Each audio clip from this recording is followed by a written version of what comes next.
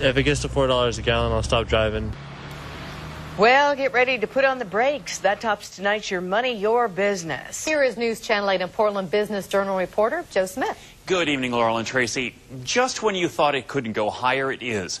The national average for a gallon of gas jumped 15 cents in just a week.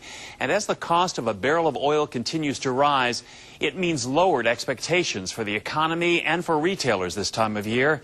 It's a crude awakening. Probably this V8, you know what I'm saying? Tim pays $20 twice a week to fill up his ride. As it is, I carpool. Mr. Kuhlman is doing what he can to combat higher gas prices. We do take advantage of the public transportation. Stephanie is leaving the driving to someone else. As gas prices climb the $3 ladder, drivers are feeling wrung out. Staying at home more than I normally would. Washington State's gas prices come in at number 2 nationwide at $3.21 a gallon.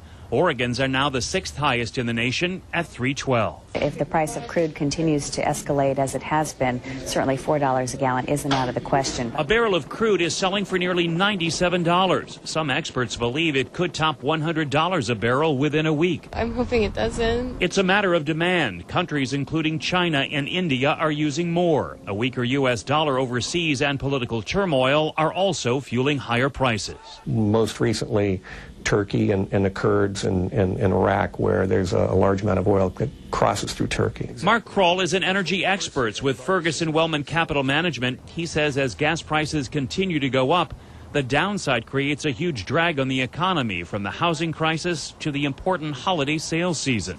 It will make life difficult for the consumer, which will translate into, I think, a tougher time for retailers. As an example, in the past 6 years, the average price for gasoline more than doubled to $3.06, a record going into the holiday season.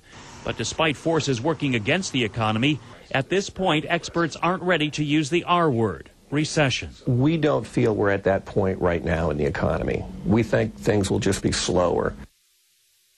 Now, to help you search for the cheapest gas in the area, check out our Gas Watch page at kgw.com under News Links.